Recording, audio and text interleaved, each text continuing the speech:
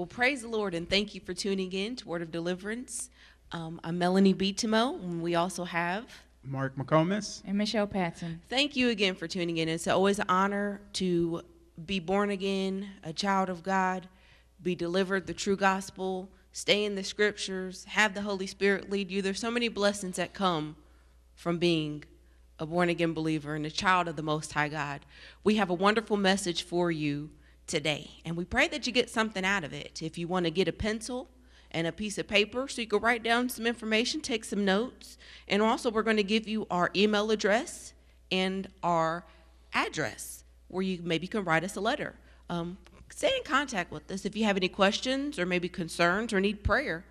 That's what we're here for. Michelle, what you want to tell the people we're going to begin today with this wonderful message? Amen. We're going to start with Luke chapter 1, verses 50. And this is Mary and her prophecy and how she prophesied basically because the Lord had came and blessed her and to have Jesus, to birth Jesus, the Son of God. I mean, that's a real blessing. I mean, hey, you get the Son of God. But she was prophesying here, and I believe through the Holy Spirit. And it says that in verse 50, and his mercy is on them that fear him from generation to generation. Mm-hmm. And a lot of people take God's mercy for granted a lot of times. And they go out and say, oh, well, God's forgiven me. You know, God forgave me. I'm saved by grace through faith, and God's mercy is upon me. He's merciful. But then they continue to go out there and do the same thing over and over and over and over again, thinking they're in God's mercy. Mm-hmm. But his mercy is upon them that fear him from generation to generation. Amen. Can we tell the listeners today a little bit why she started to prophesy? Maybe what the angel had appeared unto her and told her these things, to let the listeners know what brought about this great prophecy.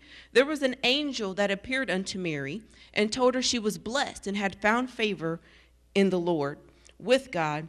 And the angel had told her in this Luke chapter 1, verse 31, the angel said, thou shalt conceive in thy womb and bring forth a son, and shall call his name Jesus. He shall be great, and shall be called the Son of the Highest. And the Lord God shall give unto him the throne of his father David, and he shall reign over the house of Jacob forever, and of his kingdom there shall be no end.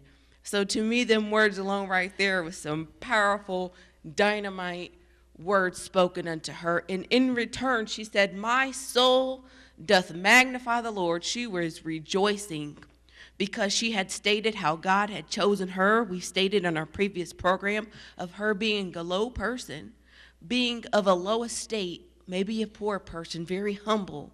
Maybe nobody even knew her, but yet how God had chose her. And again, this great prophecy, which is so dynamite and so powerful, I believe yet is so overlooked. How many people even talk about Mary? You have many doctrines that don't even listen to a woman speak.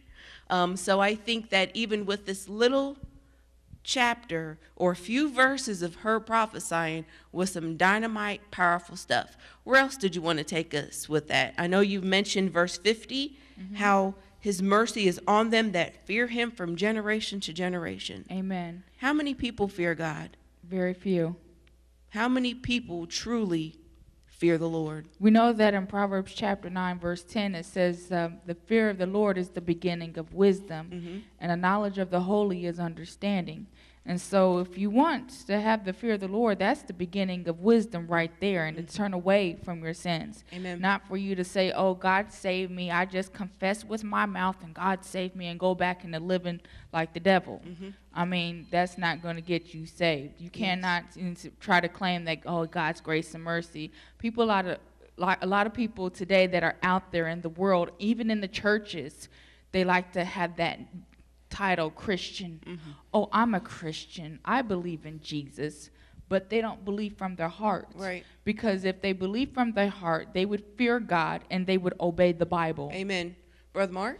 Well, you know, and we talking about the fear of God, and we can see an example of Mary prophesying, and Proverbs chapter 1, verse 7, it says, but fools despise wisdom and instruction. They despise to hear this instruction of the fear of the Lord and how it can save us, and how we are to look to Jesus Christ, the author and finisher of our faith. And, we'll point out some more things in this great prophecy of Mary and what she brought forth. So we understand that we all need to dig down deep. We need to pray and be able to find the fear of the Lord. The fear of the Lord saves us from many entrapments and many snares. Mm-hmm. And one of them snares is the rich, being rich and seeking those things. Amen. I like it because we can go to verse 51, how this has a lot to do, I think, which is the opposite of verse 50. Yes. Verse 50 is talking about them that fear the Lord, and God's mercy is upon them that fear him. Mm-hmm. And also it says in Psalms 25:14, it says the secret of the Lord is with them that fear him, and he will show them his covenant. So when you fear the Lord, you repent of your sins, and you get in covenant with God, hey, that's who God is going to have his covenant with, is them that fear him. Amen. Not these people in verse 51. Michelle, you want to tell us about them? Yes, it says, he hath showed strength with his arm. He hath scattered the proud in the imagination of their hearts. And we know that the imaginations is very evil, because that's where Satan works, is through their imaginations. Mm-hmm. That's his playground. That's where he manipulates people. He's able to work witchcraft and enchantments on people. And enchantment is, if you look in Isaiah chapter 47, it talks about the word enchantments is talking about society and how they're able to charm a whole society. Mm-hmm. And if you look and that comes from 2267 in the Hebrew, mm-hmm. and in Strong's Concordance. And if you look in 2266, it tells you how they use these enchantments, and it talks about through fellowship, yes. through associating yourself with these people, mm-hmm. and getting in league with them and fellowshipping with them. Uh-huh. And the Bible says that you cannot, 1 Corinthians chapter 10, you can't drink from the cup of the Lord's and the cup of the devil's. Mm-hmm. And that word devil is talking about daimon, mm-hmm. and it's a distributor of fortunes. Amen. And so Satan works through the imaginations of people's minds. Mm-hmm. And then it talks about in Genesis chapter 6, verse 5, where God has saw the wickedness and imaginations of man was evil continually. And Romans 1 tells you all about it and how they were evil in their imaginations. In verse 21, it says, because that when they knew God, they glorified him not as God, neither were thankful, but became vain in their imaginations, and their foolish heart was darkened. Mm-hmm. And it talks about that word vain, talks about profitless, yes, worthless. Mm-hmm. And it talks about morally wicked. Yes. Mm-hmm.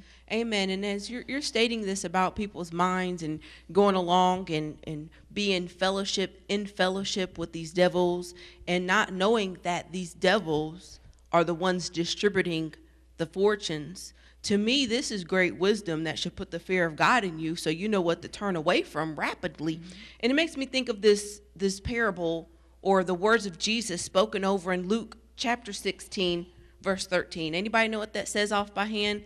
That's the one that talks about no man, no servant can serve two masters. Mm-hmm. Yeah. For either he'll hate the one and love the other.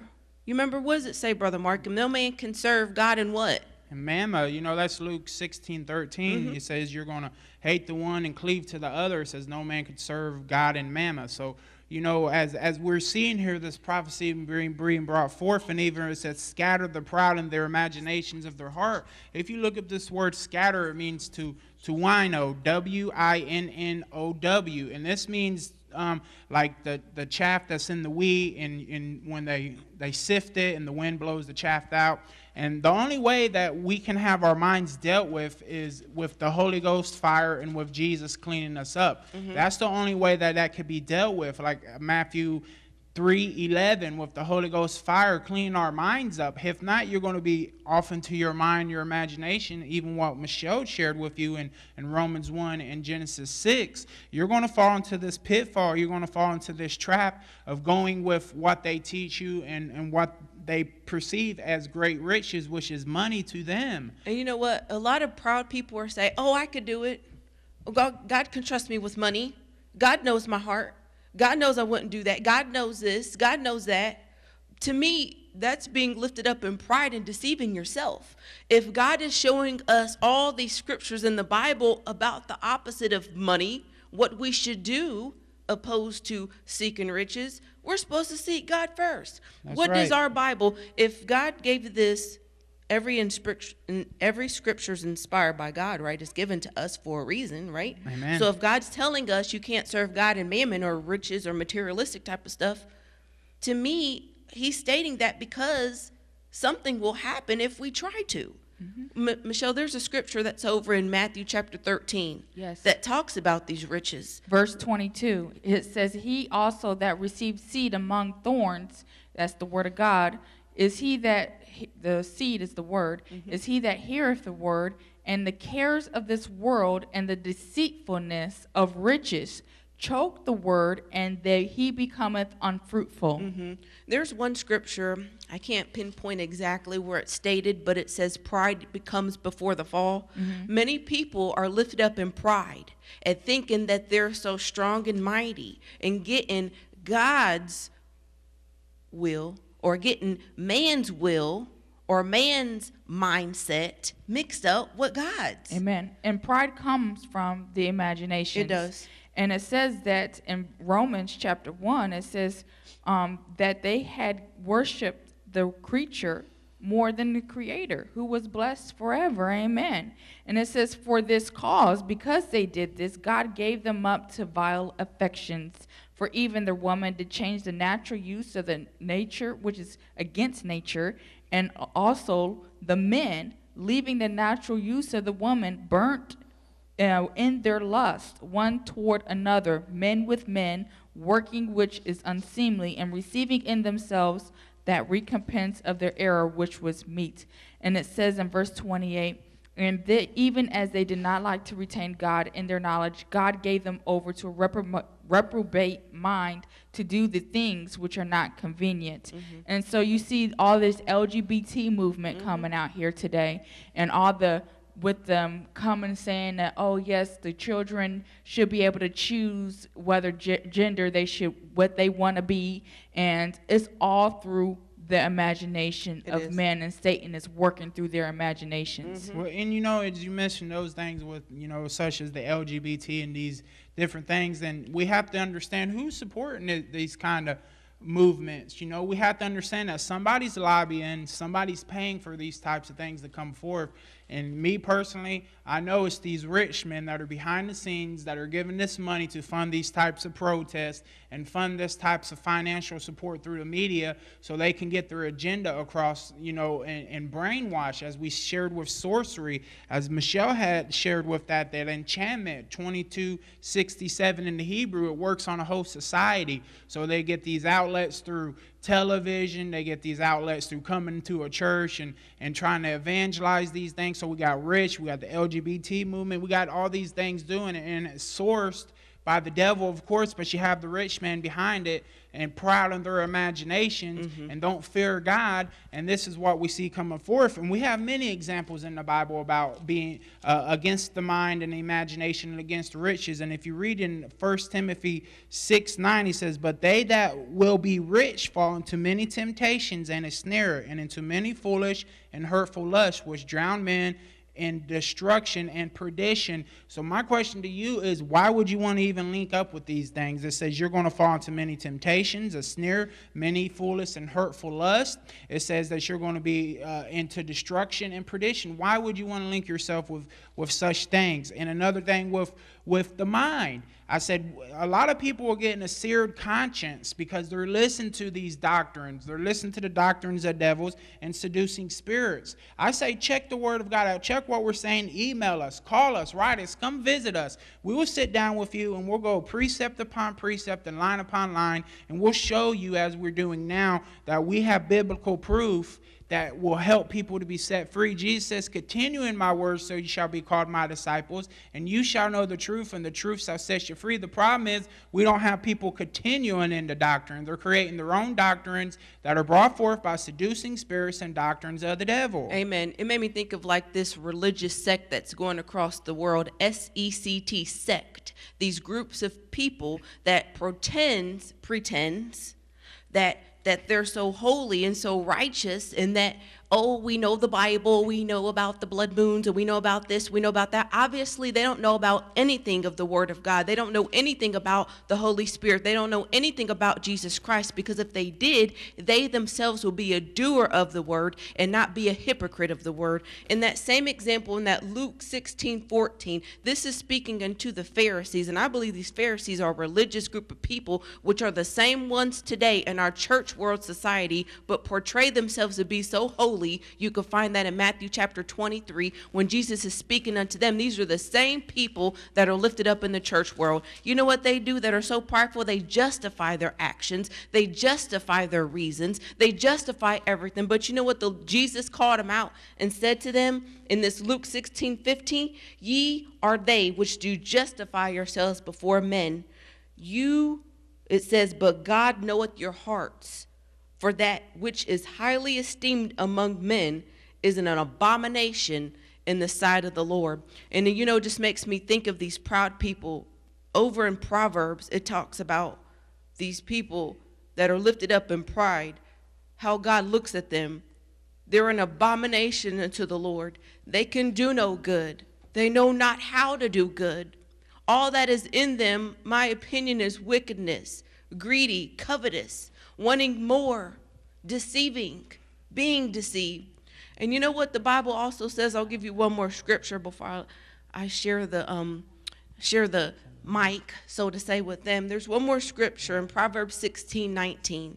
It says, better it is to be of a humble spirit with the lowly than to divide the spoil with the proud. Something about the proud people, like we stated, according to Romans chapter 1.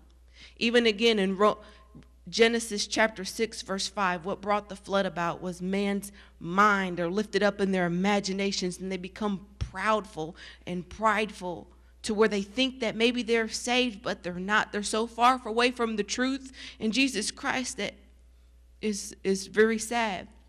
But our Bible tells us again about better it is to be of a humble spirit than to divide all these riches and the spoil with the proud. It shows you of how the world is. Amen. In Proverbs chapter 6, verses 16 through 19, it tells you 6 things that the Lord hates, and 7 are an abomination unto him. And it says, a proud look, and these people are proud, rich. It says, a lying tongue, hands that shed innocent blood, they shed innocent blood. Yes. And a heart that deviseth wicked imaginations.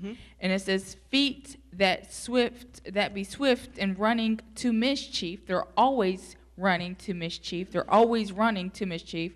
And it says a false witness that speaketh lies, and he that soweth discord among the brethren. And so we know that these people, that's exactly what they're doing today. They spread their lies. They have their false witness, and what they do is they kill innocent people and then blame other people for their doings and bringing false accusations against people.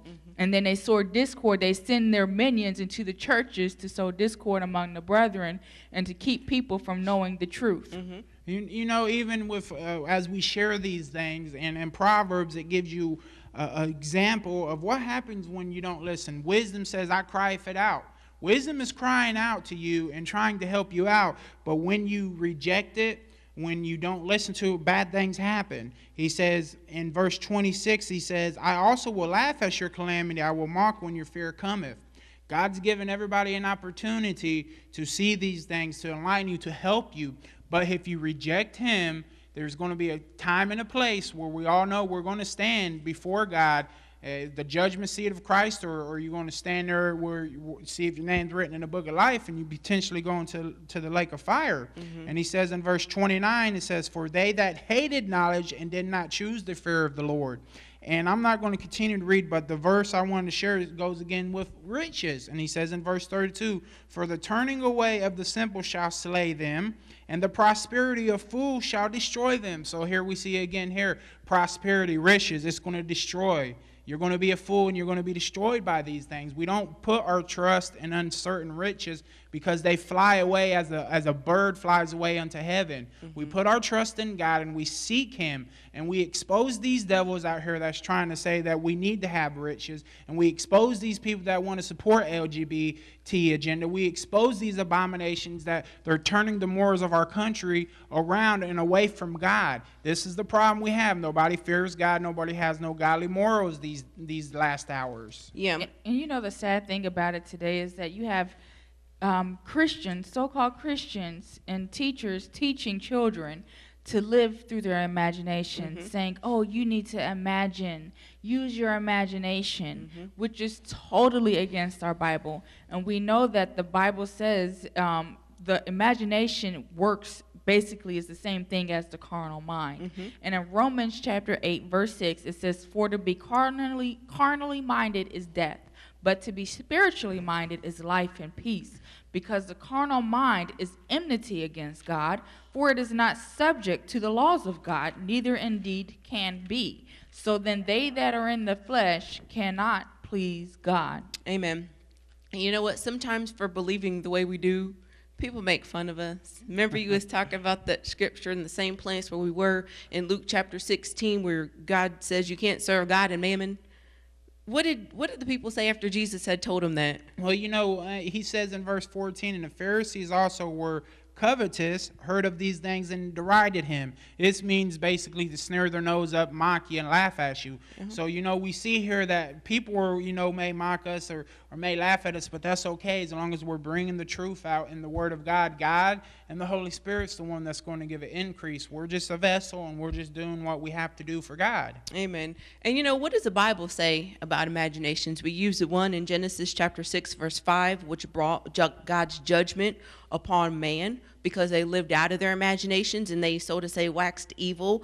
And if you see the society today that we're living in, maybe there might not be another flood, but I tell you what, Jesus is coming, and the fire of his mouth is going to consume them if you're not on the side of Jesus Christ. If you're not born again, filled with the Holy Spirit, in the Word, sealed with the Word of God, you're going to be destroyed. Okay, because there's going to be a shaking coming. It says in Hebrews chapter 12 that our God is a consuming fire. And those of you who are not in his kingdom will be shaken, because there's going to come a shaking and a great shaking. And those things that can be shaken will be removed. Amen. But if you're in that kingdom, the kingdom of God, you're going to stand forever. Amen. What does our Bible state that we should do when it comes to the word imaginations? According to the Bible, I'm sticking with our Bible. Okay? 2 Okay? Corinthians chapter 10, verse 5. Now, this is for the born-again believers, right? Yes. Now, to let you know that you can be born again, the day of salvation, the Lord is at hand. Us preaching to you and telling you about the Lord and telling you about the true gospel, it's available unto you. And you can get in covenant with Jesus Christ today. If you make a commitment and say, Lord, forgive me my sins. I repent in the name of Jesus. I humble myself before you, Father, and I ask and pray that you forgive me my sins. I ask and pray that you fill me with your Holy Spirit. And Lord God, I realize that being in covenant with you, I'm in covenant with the Bible, Lord, and I will obey your scriptures. Fill me with your word. Fill me with your spirit, Father God, and I'll keep your word all the days of my life. If you made that, now we're going to tell you how that you war against the devil, Amen. how you war against imaginations. You know that imaginations is something we fight against. It's not something that we submit to. It's something that we fight against in the name of Jesus. Michelle, Amen. tell us how we do this. And according to 2 Corinthians chapter 10, starting with verse 4, it says, for the weapons of our warfare are not carnal, but they're mighty through God to the pulling down of strongholds. Our weapons. Yes. That's our instruments that we use to fight in this warfare. Amen. They're not carnal. We don't do it with our carnal mind or in the flesh. How do we do it? They're mighty through God. So the power of the Holy Ghost, which gives us this ability to fight against imaginations, this comes only by being born again, saved. The natural man can't do this. Amen. The unsaved man can't do this. Amen. The best that they can do is live out through their imagination. That's all they know. That's all they can do. Yeah, all they know is the works of the flesh, which consist of drinking, cussing, fornication, those type of things. And we talk about this imagination and how important it is that we as Christians know that we cast that devil down in the name of Jesus. We cast his thoughts down. And if you go back to Luke chapter 1, verses 50 through 51, he says, and the mercy is on them that fear him from generation to generation. Jesus' powers never went nowhere. God is a faithful God, and his covenant to 1,000 generations. And we see here he hath showed his strength with his arm. We see here that Jesus is showing us that he has put the devil, he has cast him down. Everything is subject to the name of Jesus. And we see here this is how you deal with the imagination. Being filled with the Holy Spirit, accepting Jesus. And when that devil tries to talk to your mind, we bind him in the name of Jesus and we cast him down. And if you look further, it goes down. It says, first we see here we're dealing with the imagination. What leads next after the imagination? It's being mighty, it's being exalted, and it's dealing with riches. So it all comes through the mind. Amen. And the Bible says in 2 Corinthians 10:5, casting down imaginations and every high thing that exalts itself against the knowledge of God. And we have to bring into captivity every thought into the obedience of Christ. So when Satan comes through your imaginations and tries to put a thought, an evil thought in your mind, you have to cast it down, bring it into captivity, and say, Satan, it is written. This is the word. Your sword is your word is the sword, which Satan, and it's the rhema that brings back. The Holy Spirit brings back rhema to your remembrance, so you can fight against that devil when he comes to you and tries to put those evil thoughts. Say, Satan, it is written, and through the scripture, you fight through the scriptures. Amen. And I think it's pretty good, because if you look at Ephesians chapter 6, it talks about our armor. And part of our armor is the sword of the Spirit, which is the word of God. We have the helmet of salvation and the sword of the Spirit. So we have to have our mind protected, and also we have to have the word of God as our sword to fight the devil off when he wants to try to throw things at us. And you know what? Again, we cannot state it enough. I know we're talking about Mary's prophecy, but we want to tell you again, I can't help but state it enough, about the importance of the Holy Ghost. Acts 1:8. And if people want to say that the Holy Ghost is this or that and the other, let me stick with my Bible and let me tell you what the Holy Ghost is about. The Holy Ghost is about, according to John 14:26, to teach us all things and bring all things to our remembrance, like Michelle said, the rhema. And that's the word of God. Once it's in us, that's our sword, part of our sword that the Lord activates and brings to our remembrance to fight against the devil. And let me tell you one more scripture, Acts 1:8. It tells you the power of the Holy Ghost, and that power alone talks about a miraculous power, a miracle itself. Don't you think that somebody being born again, how God can even raise a beggar? Maybe you feel like you've been the lowest person. Maybe you feel like you've been a nobody in this world. Well, guess what? Great. You can be somebody for Jesus Christ. You can be born again, saved, delivered, and you can start getting into your Bible and become a vessel and an instrument for the Lord at maybe preaching his gospel, maybe sharing God's word, helping the poor, encouraging somebody, fasting and praying. To me, that's a miracle in itself, how God can even take a poor person and exalt him up to be into the body of Christ. Amen. And just like how he used Mary. She was a poor nobody. And he used Mary to bring forth Jesus, the Son of God. And I believe God can use each and every person there that is out there that is poor. He uses people like you. He uses the nobodies, the little nobodies that have nothing. He uses you and gives you great power to overcome Satan, to overcome lust and the corruption that is in the world through lust. Amen. And it helps you to be somebody great, like you said, in the eyes of God and not in the eyes of men. Amen. And there's a scripture, where is it, in 1 Timothy chapter 6, that talks about godliness with contentment is great gain. Yes. Being content with the Lord. Amen. And our time is up. Didn't it go quick? Yes. We pray that you enjoyed this program. If you want more information, please let us know. You can email us at Pastor Inman, INMAN, @att.net, or write us a letter, 518 Pleasant Valley, Dayton, Ohio, 45404. Our prayer doors are always open. If you want to write a letter or call in for prayer or email us for prayer, we will do it. We pray that you enjoyed it again, and thank you for tuning in to Word of Deliverance and Deeper Studies.